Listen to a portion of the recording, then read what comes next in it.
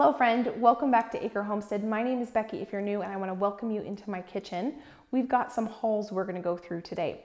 Earlier today we went to Costco, Target, and Trader Joe's because I'm having a dinner party this weekend and I needed to get some goodies there plus just some groceries today for that dinner party. We not only have those hauls we're going to go through today, but I also yesterday went to a local farm and I purchased some pretty big bulk items of produce. And then today, when we were going to Trader Joe's and all the fun places, we actually went to another farm and purchased something a little unique. So I figured let's go through this farm produce and farm goodies before we get into the Trader Joe's, Costco, and Target haul, because this is a little unique. The first two things I got are red jalapenos. I got 5 pounds of these to make homemade sriracha sauce. Sriracha is typically made with red jalapenos. Plus I got 5 pounds of green jalapenos to make cowboy candy. I'm going to make some for Josh and I and some to gift. Now I do have jalapenos growing in my garden, but my jalapenos did not do well enough to get this much jalapenos. And so I went ahead and I purchased this bulk order to get them while they are still in season. This farm, I have had a relationship with them for the past 7 years. I used to be a member of their CSA, which stands for Community Supported Agriculture. Basically, you become a member of the farm at the beginning of a growing season, whether that's fall, winter, or spring, summer. You pay them a fee, and then usually throughout the growing season, it's once a week or every other week. You go to the farm and you pick up your produce. If it's a spring, summer CSA, usually it's once a week, and if it's a fall, winter one, usually it's twice a week, because the produce that comes out of the spring, summer garden is typically stuff that doesn't last very long, and so you want to go once a week. And then the fall, winter, it's typically things like root vegetables and cabbages and things that last a lot longer. And so then it's usually twice a week. Because I have my own garden, I don't need to be a member of their CSA anymore, but I can purchase bulk produce from them when it's in season. I purchased 120 pounds of onions from him this year. This is about half of the onions I purchased. The other half are downstairs in my food storage room. I already brought them down there, so I only brought half back up here. But I got 60 pounds of yellow onions and 60 pounds of red onions. This is the same quantity of onions I purchased from him last year, and it was not enough to get me through a year. A few of you were worried that 120 pounds of onions is way too many onions, but don't worry, it is not too many onions for Josh and I. We love onions. We like pickled. We just like them all different ways. We're gonna turn this onions into onion powder, pickled onions, caramelized onions, and plus just onions for fresh eating. And so even though I know that 120 pounds is not enough to get me through the year, I'm okay with that, because next week I'm going to be harvesting the onions out of my garden, and they have done better than any of the onions I've ever grown. And so I'm thinking between these onions and my onions, that's going to be enough for a year. That's what I'm hoping. I used to purchase all my tomato products from this local farmer, or I would supplement tomatoes from the ones that came out of my garden so that I could can a year's worth of tomato products from local tomatoes. But this is the first year I didn't have to buy any tomatoes from him, but I'm still grateful I have him as a resource for purchasing some of these items that I needed a little bit of help, that my garden didn't quite do enough to get us through a whole year. So that's one farm. And now this second farm we actually went to together and picked this up. This is very unique. If you have never purchased chickens from a local farmer, a lot of times the only way you can purchase them is whole birds. Well, this farm is a farm that I've been purchasing chickens from for probably the past 7 years as well. And I didn't need to purchase the whole bird. And the cool thing about this farm is they do all the processing on farm, and they sell more than just the whole bird. They sell parts. So you can purchase from this farm chicken breast, chicken thighs, chicken leg quarters, chicken drumsticks, and some different parts. And so what that does is when they part out a bird, it leaves the back of the chicken. And that's still really good and useful. Usually when I would purchase chicken from them, I would purchase the whole bird, cook it, take the meat off, and then turn those bones into broth.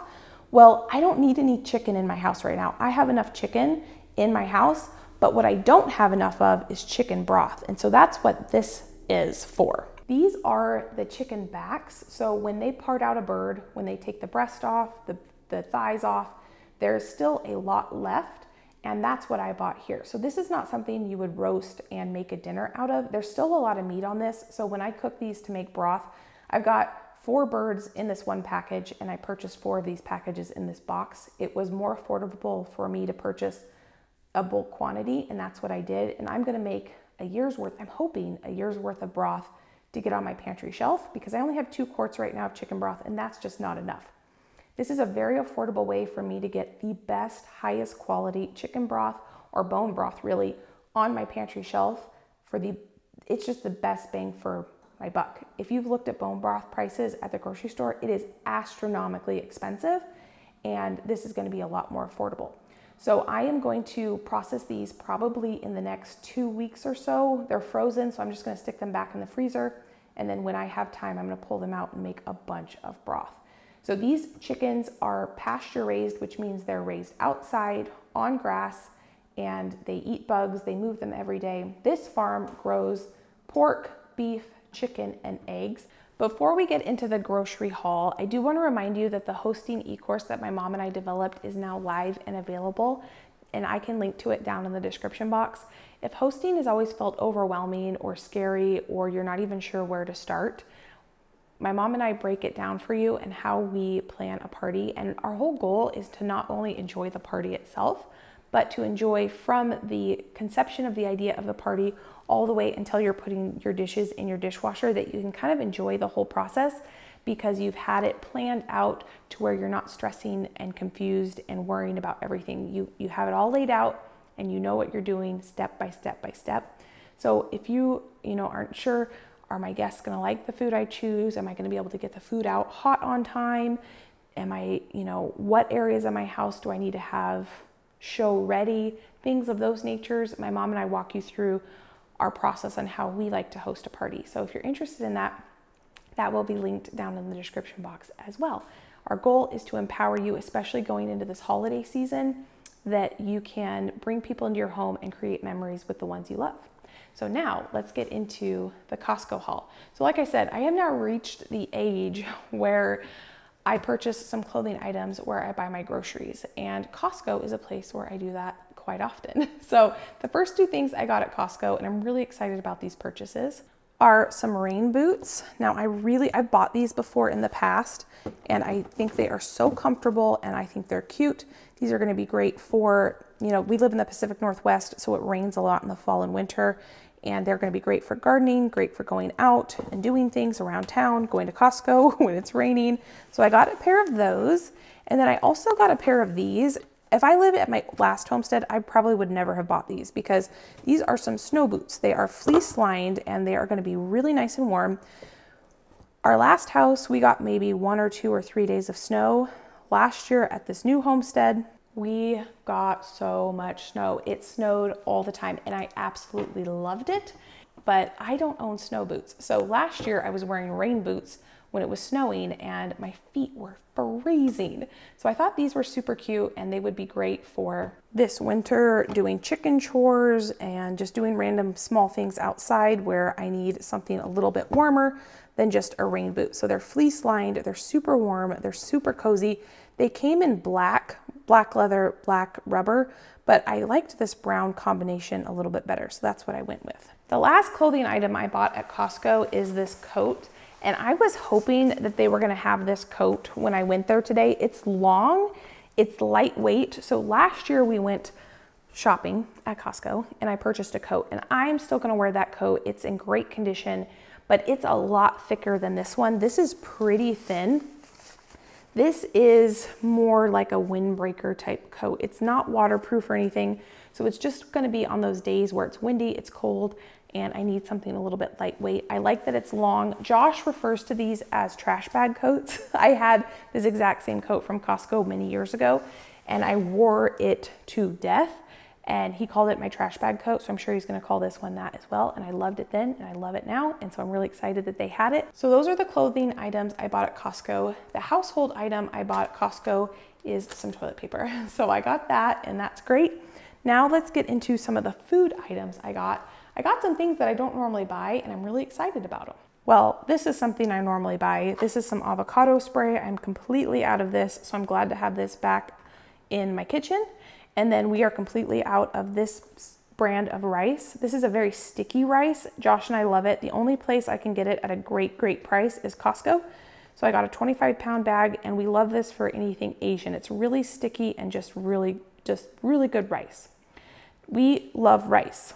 We really like rice around here. We like a lot of different kinds of rice. I try to keep basmati, jasmine, brown, all the rices, and this is one of our favorites. So it was sad that we were out. I needed some bourbon for the cocktail that we're gonna be having for the dinner party, and then I got vodka because I need to make a bunch of homemade vanilla extract. I normally use spiced rum when I make vanilla extract. You've probably heard me say that before in the past, but they didn't have any at Costco, and I didn't want to go to another store because we were already running around town. So I just went ahead and got vodka. That works just as good. I've already ordered my vanilla beans. I ordered 50 vanilla beans. So sometime this next week, I'll be making a big batch of vanilla, and that is going to be for Christmas gifts and then just for my own baking as well. These next two items are items I have purchased in the past. I don't buy them all that often, but I've got a couple different recipes that I'm going to be making in the next week or so that are some dump and go recipes. And so I needed pierogies and tortellinis. I've had both of them and they are really good. So I'm excited and looking forward to experimenting with some new recipes using these products. And here I got some mayonnaise. This is our favorite mayonnaise. It's made with avocado oil, and I only have a little bit left of the one in the fridge, so I grabbed a new one of those. Now, these are two new items I have never tried before. This is an Asian cashew chopped kit, salad kit, and this is a Mexican street corn chopped kit. Costco had a ton of salad kits that I had never seen before, and I was thinking one of these is gonna be dinner tonight. I grilled up a bunch of chicken yesterday, so I've got that in the fridge. And if you guys seen those reels where you go grocery shopping, you run around town, and then you come home and you pick up takeout on your way home because you're too tired to cook, well, that's what I was thinking. I knew I was not gonna wanna cook when I got home after all this shopping and running around town. So I picked up these salad kits, one, because I wanted to try them, they were new, and two, I knew I had cooked chicken, so this was gonna make a really easy, quick dinner tonight. And then obviously there's 4 packs here, so I'll probably end up eating 1 or 2 of them for lunch in the coming week. Coming around here, this is the rest of the Costco haul. So I like to buy dairy products at Costco when I can because I find them to be a pretty good price. This is our favorite cheese, and I only ever buy it at Costco because it is the most affordable at Costco. This is the Tillamook Sharp White Cheddar, 2 years aged. And then this is our favorite Parmesan cheese as well. And again, I only buy this at Costco because it is half the price per pound than what I can pay for it at Kroger. So we got those. I need this for the pasta recipe we're gonna be making. We're gonna make pumpkin pasta for the dinner party. And then this and the Baby Bells, these are for quick lunches and snacks for me or whoever in my house wants them. I love to have these high protein items as an option for if I'm doing a big gardening day or cooking day or preservation day or errands day, and I need to be able to grab something quick and easy that's gonna keep me full for a while. So I'll grab one of these snack packs or 2 Baby Bells and an apple from the orchard because I have so many apples right now in my fridge from the apples we grew on this homestead. And so this, between an apple and one of these or 2 Baby Bells, makes a really good snack or lunch or breakfast. I like to buy my milk at Costco as well. So I like these because they're half gallons. Josh and I don't go through a ton of milk. So what I will do is I will put one of these half gallons in my refrigerator and the other 3 in my freezer, and this will last us probably 2 months. We don't drink milk, it's mostly just for cooking. And then I got a half and half for my coffee, and for the creme brulee, I'm gonna make a dessert creme brulee for the dinner party. I needed heavy whipping cream, and I got some sour cream. I am super happy with this sour cream. I bought this for the first time with you when we went shopping for the 4th of July party. I love the ingredients. It's just cultured milk, cream, and enzymes with live active cultures, and it tastes wonderful. So this is really great for when I don't have the Nancy sour cream. I really enjoy this Dairy Gold sour cream with live active cultures. It's got clean ingredients and it's just really delicious. And then this is a new product that I have never seen at Costco before. It's A2 organic whole milk yogurt, grass-fed, and I'm excited to try this. So we will eat this with granola and probably a little bit of jam to sweeten it. And we like yogurt around here, so I'm excited to give this a try. This was a really good price for the quality of yogurt. And then I bought this for the dinner party. For the vegetable side for the dinner party, I'm going to do a shaved Brussels sprout salad. I'm going to make a homemade poppy seed dressing, and then I'm going to put some other goodies in it. It's going to be, well, I don't know. I've never made it before. Maybe I should put bacon in it too. I just had that thought. I'm kind of making this salad up in my head, but I am really looking forward to Brussels sprouts. We have not had Brussels sprouts in forever. I do have 2 Brussels sprout plants out in the garden, but they look really sad, and I don't think I'm gonna get any Brussels sprouts from them. And so this is exciting because we haven't had Brussels sprouts in probably 6 months. So this is gonna be really good. Okay, so for some beverages for me and for the party, for the bourbon spice cocktail, it's a cranberry cocktail. It also calls for ginger beer. So that's why I bought this. And then I like to keep this on hand to make mocktails or just as a non-alcoholic option for people when they come over. People in my family and my friends like ginger beer. So I buy this at Costco because it's the best price. And then for me, I bought 2 cases of Waterloo. These were on sale, and there is something just so enjoyable to me after a long day in the garden or in the kitchen to crack open a cold carbonated beverage. And Waterloo is my beverage of choice on those days as a treat, a pick-me-up, a keep going, or you did a great job treat. And so I got 2 cases of this. They were on sale, so each can was only 29 cents, which is a great price for carbonated water. So that is my Costco haul. Really happy with it. A lot of this stuff is gonna last a long time. This rice is gonna last a long time. Our milk, our sour cream, the waters, the shoes, the jacket. So that was a great haul. I'm really looking forward to that. And now let's get into the Trader Joe's haul. I really like buying salami and charcuterie board type things at Trader Joe's because they're a great price. They're probably honestly a better price at Costco, like per pound, but I don't need that quantities. We can't go through it. So I went ahead and picked up a salami and a pepperoni for a charcuterie board that we're gonna have at the beginning of the party. So it's gonna be like a grazing plate and kind of icebreaker because not everybody knows each other at the party. And so that's just a way we can kind of, do something, we can eat. So for the charcuterie board, I went ahead and got some Swiss cheese. I'm gonna put some of that cheddar cheese on the charcuterie board as well. This is just, I purchased this for us. I really like Trader Joe's provolone cheese. I think it's the best provolone cheese I've ever had. And so since I was there, I bought this.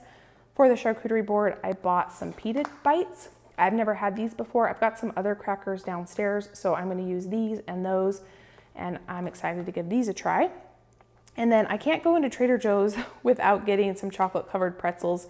These are Josh's favorite, and I haven't been to Trader Joe's in a long time, and so he hasn't had them. So I bought those for him. It was cute. I had to drop something off at his work on my way home from doing all this shopping.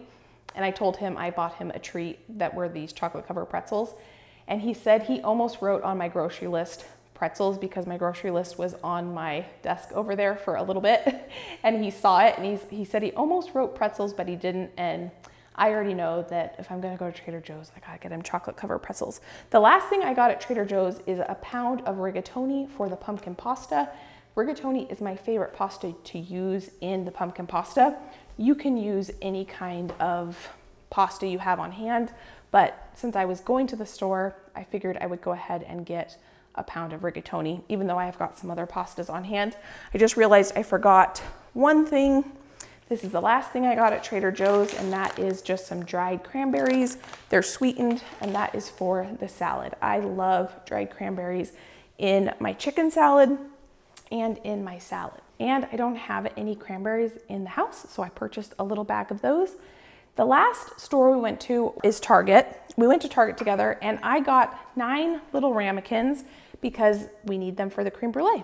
I don't have ramekins, so that's what these are for. I got 9 of those. And then I did want to get a couple things for my front. Oh, I bought 3 massive mums from Costco. I'll show you what they look like. Huge, beautiful. They were a great price, and I want to decorate my back porch and my front porch with those mums and with, see if I can show you. Let's see. We might have to go outside. Let me show you. So I want to do a little bit of fall decorating, and I knew that I wanted to buy mums and use the pumpkins that we grew this year on the homestead. You can see, if you were with me when we harvested these pumpkins, this is a pumpkin I harvested green, and it is starting to ripen, so that's a great sign. But I've got all these pumpkins that I want to put around this back patio and my front deck, and so I needed a couple things to go along with those pumpkins. Right now for my front door, I don't have any sort of rug or mat or anything when people walk into the front, and I need some sort of rug. So I want to start kind of not massively decorating for the seasons, but starting to decorate a little bit. And so what I'm thinking when it comes to decorating for the seasons is trying to purchase and invest in pieces that don't scream one season. So I did invest in a tablecloth for this dinner party because the tablecloths that I have are hand-me-downs from my mom, and they're kind of stained. I could use them, but I thought this was a good excuse to go ahead and invest in a nice tablecloth. And I want the tablescape to be fall inspired. I want my front porch to be fall inspired, but the pieces that I'm going to keep around my house for a while, I didn't want them to scream fall because I want to be able to transition them to other seasons. So I went with, for the tablecloth, this kind of off-white tablecloth with these black stripes. And my thought is, as long as this fits my table, it says it fits a 6 to 8 person table. So I'm hoping it's 60 inches by 84 inches. We'll open it and set the table together. As long as this fits, my idea is that this does not scream one particular holiday or season. So I could, depending on what I put on the table, change up the seasons, and I can use the same tablecloth for different seasons. My same concept when it comes to the rugs I purchased. I don't want to store a bunch of seasonal decor in my house because I do prefer to keep things a little bit more minimal.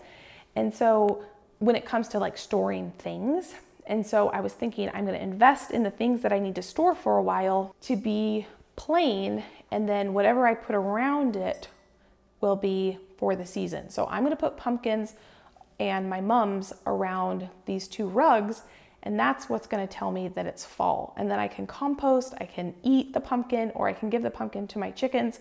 I can plant the mum in my landscaping, and I can not have to store all that. And then when it comes to Christmas, I could maybe purchase a little Christmas tree to put by the front door, or something that I could compost, recycle, or whatever it might be, and I can keep the same rug and rugs. This is the first time I've seen this for so long where you stack rugs. I think it's really cute. So I actually did purchase 2 separate rugs. I'm going to use these for my front porch. And then, so this is my tablecloth I bought for the table.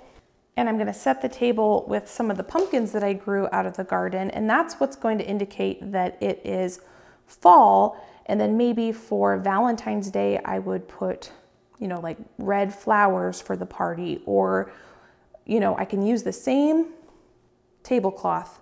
I can just put different things on the table for the other holidays. I hope that made sense with the transitional pieces and investing in pieces that can transition from season to season. And that way I'm not having to store a bunch of seasonal decor, but I can start incorporating some seasonal decor in my house because I think it's cozy, I think it's warm, I think it's inviting, and it's enjoyable to have decorations for the seasons, but I don't necessarily want to store all that stuff. I don't want totes of stuff of seasonal decor, but I'm going to decorate with the mums and the pumpkins, and then we're going to eat the pumpkins, and we can plant the mums if I don't kill them. Or I could compost if I'm decorating for Christmas with a bunch of greenery or whatever it might be. I hope that makes sense. I am functioning on about 4 hours of sleep last night. So we did a great job today. We got a bunch of stuff done. I need to get all of this stuff put away so that we can hit the ground running tomorrow with all this food prep. We are going to be doing a bunch of food prep tomorrow. One way my mom and I like to have stress-free hosting is we don't do everything on the same day. We shop on one day, we cook on one day, we clean on one day, and then we try to have as much of those things done. We set the table on one day so that on the day of the party, we can just heat up the food. We don't have to cook the food, clean the kitchen, and all those things. So if you're interested in kind of a deep dive into hosting, don't forget that e-course will be linked down below for you. If you want to find a local farmer in your area I'll link local harvest down there for you as well. So thank you for taking time again out of your day. If you are returning and if you're new, welcome. I hope to see you again. If you enjoyed this, I can pop a couple of my other videos here. You can go enjoy between now and my next upload. Thank you for being here. Thank you for being you. And I can't wait to see you next time. Bye, friend.